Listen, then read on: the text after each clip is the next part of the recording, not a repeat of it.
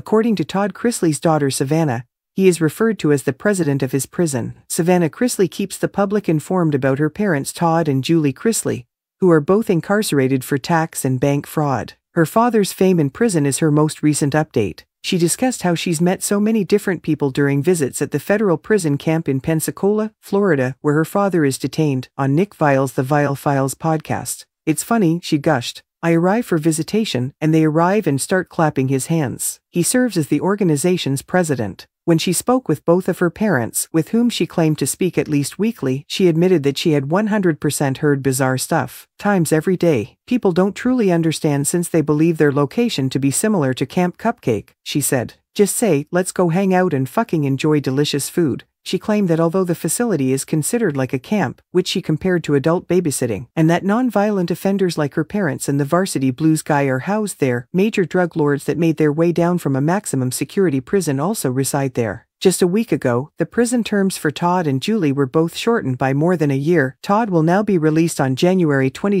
2033, while Julie will be released on October 19, 2028. Savannah opened as well. Open about some private events, such as her friendship with former NFL star Robert Shiver, whose alleged assassination attempt was carried out by his ex-wife. This guy that I'm talking to, his wife just tried to kill him, she said to Viall, adding, he's a normal person and I love it. Despite this, she claimed that despite their difficulties, she and her family had chosen to focus on the positive. You have to find humor in the darkest of situations if you want to get through life, Savannah added.